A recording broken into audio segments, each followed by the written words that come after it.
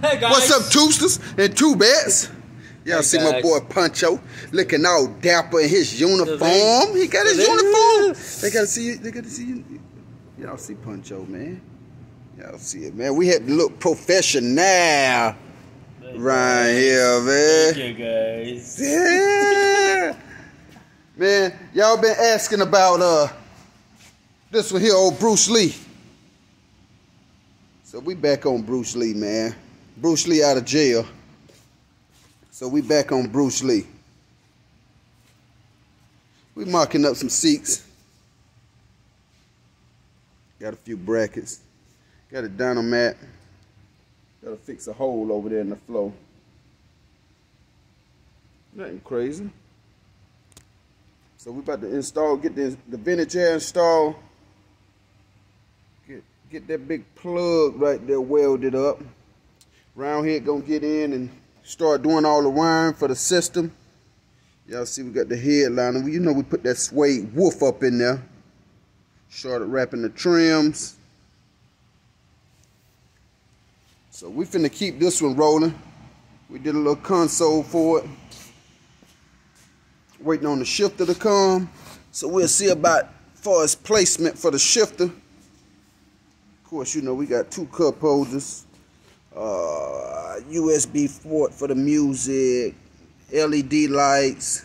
Few LED light plugs. You know it is on air ride. So we got to find somewhere to incorporate the up and down switches. We also added a sub. So we putting 110 in the console. As you can see, I think we got about a little over a cubic foot for this sub here. What we're running in this one. So we did build it on the bottom of the console. So everything is nice and compact. It got pretty tight in that sucker before we know it. So it should look pretty good once it's done. Sound pretty good once it's done. He's not looking for nothing crazy. Like you say, 110, maybe 4 mids and highs. Keep on trucking. You know what they say, you can't truck with us.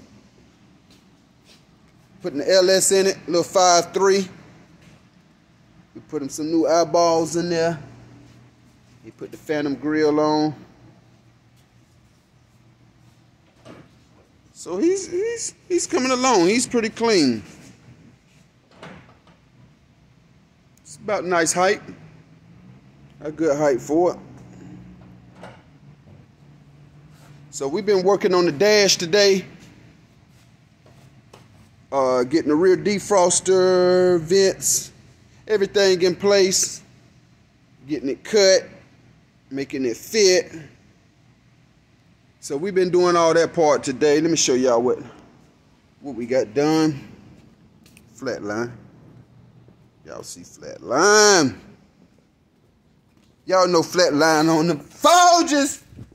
All right, Bruce Lee. So I took what is this? The defrost. I took the defrost vents out of Cadillac CTS-V. I cut it down. And now we're molding it in to the dash of the Silverado. So we're molding that in. As you can see, we're finna pull all of the foam. You gotta take all of the foam and all of the old material off if you're gonna do a dash swap. You can't put new material over top of old material, man. Your glue will not stick long. Once it start warming up, it's probably gonna start letting go. So that's what we do with that. Like I said, we always pull all of the old material off, so that makes sure that our material, it sticks, it lasts, and our glue really works.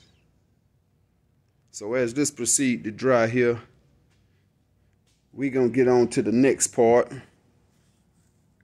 which is getting the console wrapped. I think. But we got this one cut down to size. It's gonna fit in there perfect. Yeah, you can see this that 2015 dash we putting in there. All of the silver pieces, he gonna probably paint those green to match the truck. We're doing a British tan. We're doing a British tan on the inside with a green stitch, with a dark green stitch to bring everything together. We finna get on the horn with Dakota Digital, get us some gauges in there. Yeah, this British tan should look real nice up against that green. Yep. So once it's done, it should fit like flatline once I get through. Y'all see where we at? We still in the lab. We still in the lab. Putting the pieces together.